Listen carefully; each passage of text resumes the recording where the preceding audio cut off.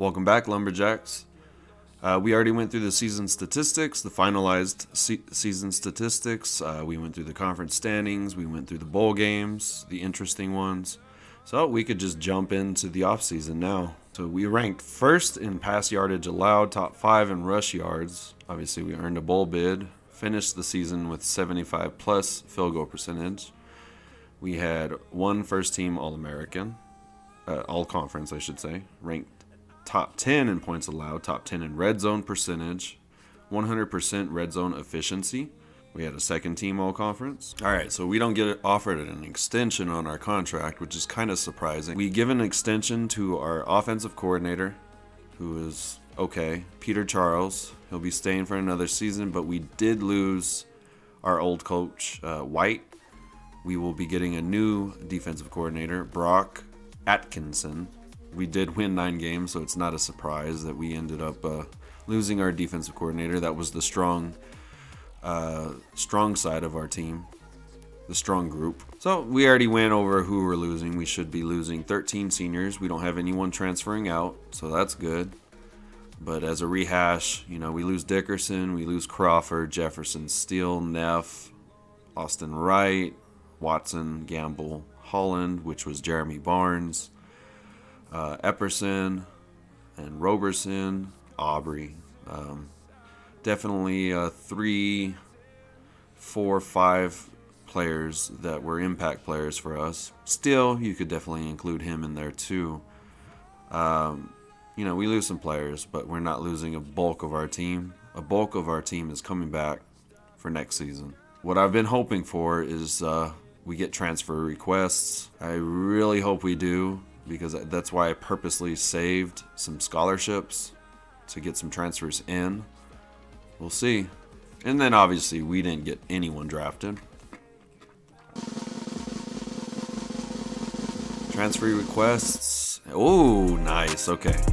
We get a middle linebacker. We get a cornerback. Obviously all these guys are going to be with us. And we get actually Clint McDougal from Lake Charles, Louisiana. Let's see how he is. He has some speed. 87 and 83. That's okay. Looks like he's nothing special, but we'll take him. We get a left guard. Yeah, that's what I was hoping for, was to get some transfers in, and we did. We got some transfers, and they're all from our pipeline states, Louisiana and Texas. So nice. We won't be able to play with any of these guys coming in. We'll have to wait till next season, but that gives them time to come in and get to know the system, develop under our coaching staff, and become impact players in a couple seasons. So yes, we're accepting all of you. And I think that's all of our scholarships right there. 0 scholarships remaining. So, I mean, we didn't have anyone to recruit. Our last commit was Ernie Miller. Like I said, if you want any of your names on any of these guys, any of these players, just let me know. Otherwise, I have randomized names that I already have prepared for all these guys. And I'll post that in the next episode, what their new names are going to be. And in the next episode, I'll also highlight basically the players that will end up playing or starting. So I think Aaron Walker, depending on how he looks at strong safety and at middle linebacker or outside linebacker, I'm going to check what he is in terms of rating. He most likely will be starting somewhere on the defense. Conference prestige, we are a C-, so we're 9th in the country overall. CUSA is actually number 1 ahead of the ACC, which I would think would be the strongest, but they're so strong that, you know, they have some teams that aren't ranked right now because, well, they had to kind of go through a gauntlet. But Conference USA is actually really strong as well. MAC is up there, Big Ten, Mountain West Conference, and down here at the bottom, obviously our conference, American Conference, and Pac-12. And then you have the Big 12 and Sun Belt at 6 and 7. And see, everything is still pretty trash. We have locked in for the rest of the Dynasty. We can recruit 2 stars. And then if we have another good season next season, we'll move up to 3-star and we lock in 3-star players. So our class is actually dead last in the country.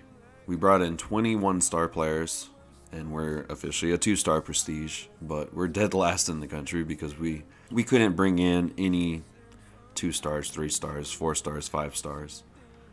We haven't built the program up enough. One of my favorite parts of this entire offseason is always position changes. I like to see what the new team is going to look like and who I can shift where, especially on defense, because we run a 4-2-5.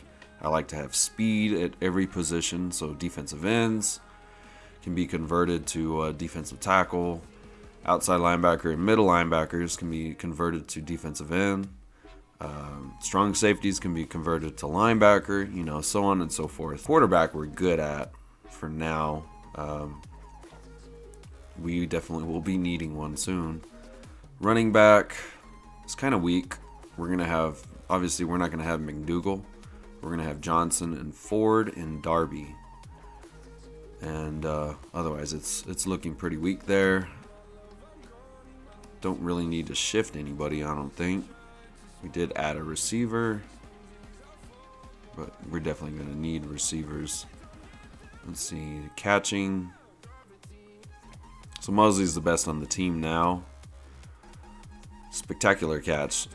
Yeah, Mosley was and he's good, you know, with the ball in his hands out of the jet sweep. In terms of route running, Mosley's easily our best guy. Looks like Mosley's going to be the feature wide receiver of this offense. Tight end, it's pretty weak. We have Foster. Darren Robinson is our main guy at defensive end. We're going to move Skylar over to right end. Defensive tackle is okay for now, so no worries. We're probably going to end up redshirting these 2 guys, so they have a year to kind of develop. Check middle linebackers. So we have Joshua Luke coming in. Mike Rouse, I'll most likely keep him at cornerback, but let's see. Yeah, we'll keep him at cornerback. Yeah, I figured Aaron Walker would probably end up making a pretty good middle linebacker. We'll ask him to put on weight, but I think that's what I'm going to end up doing. So now we have Aaron Walker. Rodney Young. I don't think he can move to defensive end, huh? Oh, he's actually a better defensive end than he is. So, yeah, we'll have it that way. Free safety. We have 3 seniors. So Aaron Walker is going to end up being our starter at middle linebacker. Which is what I wanted. We're going to ask him to gain some weight, but I mean 84 speed. This guy's going to be the hopefully the star player of this recruiting class. Good tackling, decent power, hit power. Obviously, we're not expecting him to be playing the run that well. His pursuit's okay, play recognition's okay. He's decent in coverage for a linebacker, so I think he'll end up being a decent player overall.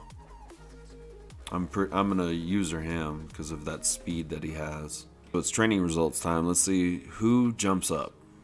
Aubrey is our best player on the team with Wiggs and Nelson behind him. But let's go position by position. So Attaway goes up to a 77. Plaster actually went up 6 points. When he's a senior, he could possibly be in the 80s. So that'll be good. I wish Attaway would have went up a little bit more. Let's see if his accuracy went up. Oh, it's still 79, so we're still going to struggle. But at least he went up. That's one positive. Halfback Gus, our boy Gus, goes up 5 points. He's now a 72, and he gets better. We have Clint McDougal, who's a transfer. We're not going to have him, but he's looking like he's going to be a decent player. Fred Ford goes up 4, and Walker goes up 6. Fullback, we only have Lawson, plus 5. Mosley and Lott go up 4, as does Brooks. So those are basically our top 4 wide receivers right there. Bearden, Brooks, Lott, and Mosley. Mosley's probably going to get most of the looks, but Lott does have some speed to him. Let's check out the route running, because that's what's going to determine whoever. Yeah, our route running is still trash. Mosley's still our best guy. He's our best guy in traffic, even though Brooks is okay. Mosley's now a 91 spec catch. Lott is not very good at those spectacular catches. However, Lott has the best hands on the team, so Yeah, I'm gonna have to put more of a focus on the passing game in this upcoming season. We get Foster with a +6, so we need to involve Foster as much as possible as well. In terms of our offensive line, we have Chambers go up to 76. Left guard is a 71. Oh, never mind. So most likely it's going to be the new guy that's starting, or it's going to be newbie. Regardless, left guard is a weakness. We have our center go up +6 to 71. Good stuff there. Right guard is a 77, Greg Hall. Right tackle is a 75 after a +4. Left end, Darren Robinson goes up +5. He's getting better. At right end, our new starter is going to be Skyler with Young backing him up, a converted middle linebacker. We're going to ask him to gain a little bit more weight, but yeah, Skyler is our starter, which I expected. At defensive tackle, there was no competition. It was going to be Murphy and Maddox regardless, but they go up +5 and +6. Left outside linebacker, Hippolyte wins the competition. But we'll have Luke for next season. He's a transfer, so we'll be getting him next season. And Marvin Gray will be the backup to Hippolyte. Cornerback, we have, wow, Gibbs jumps up 5. Oh, okay, he's a transfer. That's why. Okay. So it's going to be Valier and Barlow as our starters on the outside, with Finley as the nickel back, and our new guy, Rouse. Jordan Aubrey goes up 5. He's the best player on the team, and we have Isaiah Perry backing him up. At strong safety, Nelson is a 79, 93 speed, 94 excel. Yeah, that dude's all over the field, so it's no surprise. And then Chris Bailey is the backup to Nelson. We're going to cut some kickers because that's a waste of space, but Wiggs is at 80, and Bruno goes up +5. So the team gets better, you know, even after losing Jefferson and all that. Our team is overall getting better. We'll get better, especially after we add some 2-stars. All right, so this is the final schedule. I'm going open on the first 2 weeks, and I'll simulate to that point. And then, obviously, we'll play Texas State as kind of a warm-up. We're not doing FCS games anymore. And then we have Michigan. We have them coming into our house this time, and hopefully we can pull off the upset. Louisiana Tech, this is the first time we'll be playing them this season. Well, in general, we'll be playing them for the first time. We'll be traveling to Texas A&M to play the Aggies in a rematch of the Cotton Bowl. Then we'll play Southern Miss, Mississippi State. We'll play Tulsa. They're in an adjoining state to Texas. They're in a pipeline, so I want to play them. And then we have Ole Miss. Back to SEC play, Ole Miss, UL Lafayette, Northwestern State, Auburn, and Sam Houston State in a neutral site, which is Reliant Stadium. That's where this rivalry is always played now. So, realistic in that sense. So, looks like a decent schedule. Pretty difficult. We basically don't have a bye week after week 3, which is good. I don't want a bye week. I just want to play straight through. So now we can set up our recruiting board. And like I said, we can recruit 2-stars now, which, I mean, you can find some really good 2-star players. So it's going to take a lot of scouting, but hopefully we could build a really good class out of this one. You can see we have some 3-stars, but we're not able to recruit those guys yet. So, and I'm just going to recruit 2-stars. Only 2-stars. Nice. 72 free safety. This guy looks like he could play... well, obviously safety, but maybe linebacker too. Oh, David Dingle. Oh, wow, that guy goes up 10 points. With the red shirt, that dude could develop into something. I'll have to keep him on the board for sure. Wow, that guy goes up 8 points. How's that not a gem? Anyways, yeah, this guy looks like he could develop into something too. Oh, nice. So we get a 68 overall tackle. I mean, redshirt him, and he could end up being something good. 67 overall athlete. He looks like he'll play either offensive line or defensive line with that speed and excel. Decent strength. Yeah, most likely defensive lineman. But he's a JUCO, so won't have him for very long. 68 overall tackle. Another one of those guys that I could redshirt. 59 overall tackle. Same thing. Goes up 6 points. I don't know why he's not a gem, but we could move him to defensive end, let him develop a little bit. All right, so this is the final board. I'm gonna put points on the top, whatever amount of guys. These are a bunch of 2-stars. You know, most of the guys that I'm putting points on are gonna end up coming and playing with my team right away, and that's the board that's full. Bobby Williams looks like the ideal player for me. He would come in and probably play right away, and we're in the lead for him, so you know, hopefully that works out for us. Have David Dingle. This dude, if we can redshirt him, he could end up being a decent player for us. So basically we need everything on offense. Jeez. And then defensively we have cornerback as a need. So I have it to week 3, and we have filled up our board. We have Bobby Williams already visiting for this Texas State game.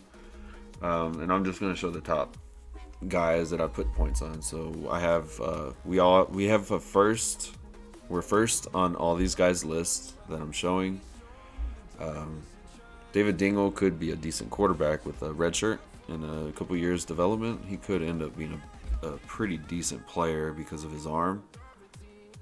77 throw power, 74 accuracy, decent speed. You know, he's nothing spectacular, but if you give him time to develop on the bench, he could end up being a pretty decent quarterback. This guy, I really want him. He could probably start right away for us, but he'll probably end up redshirting because we do have young tackles right now that aren't seniors. But that 92 excel with the 72 impact, 76 run and pass blocking, that dude's going to be decent. This guy is the same thing. That would be our bookends that have to sit for a couple seasons, let them develop, but they could end up being decent players. This guy would probably come in and play linebacker. Jason Thurman, he would probably move to defensive end. He has all the attributes to be a good defensive end in a 4-2-5. Robert Fernandez looks like he could be a decent defensive lineman or offensive lineman, maybe even fullback. Now that I look at it, let's see. No, he's not a fullback. Never mind. Stephen Lane, we have points on. This guy I'm going to be putting points on as well as soon as I can get some free points. And then Blake Douglas, we need a guard. This recruiting class is going to be much better, and we're going to get a lot more starters out of this one in comparison to last season. It's nothing spectacular. We're not using the low lock cheese for all the 4- and 5-star players, you know, but we'll be able to add some players through this recruiting class. So I'm going to go ahead and call the episode here. I appreciate you guys watching. I am going to be taking a couple weeks off before season 2 gets rolling. I'd like to improve a bunch of different aspects of the channel, and that includes things like, let me look it up. So I'm going to do like new like animations instead of having a graphic just scroll across. I'm going to have that. I'm going to download Photoshop and use that for the thumbnails and memes that I make. Instead of having the starting lineup scroll in as a graphic, I'm just going to have it scroll at the bottom. I'm going to get new music. I'm going to have a new intro that's going to be more effective, more clean, shorter, not 18 seconds long or 16 seconds long, however. I'm going to do new intros and outros. I'm going to improve it commentary. It's pretty difficult. USR, NTE, you know, Big C, Param, they make it look easy. It's pretty difficult to play the game well and commentate, at least for me. I'm going to try and create new storylines. The next episode is going to include the new recruits that I want to put a kind of a highlight on. This past recruiting class didn't really have those type of players. But for sure, Aaron Walker, which will be all these recruits that we kept that didn't get cut, will be getting new names. So we'll highlight them in the next episode, talk about them, create some storylines behind them, And I'll try and do more coach storylines as well, where Coach McCockiner is talking to the coach, to his players more often. I am going to also improve how I record the Elgato and the webcam, and keep the the webcam is stationary in the way I record it now. I'd like to move it around, be able to move it around so it's not in the way of certain things. And then there's other things. If you have any advice, any ideas, any suggestions, just leave them down in the comment section. I appreciate y'all watching. Later, Essentials.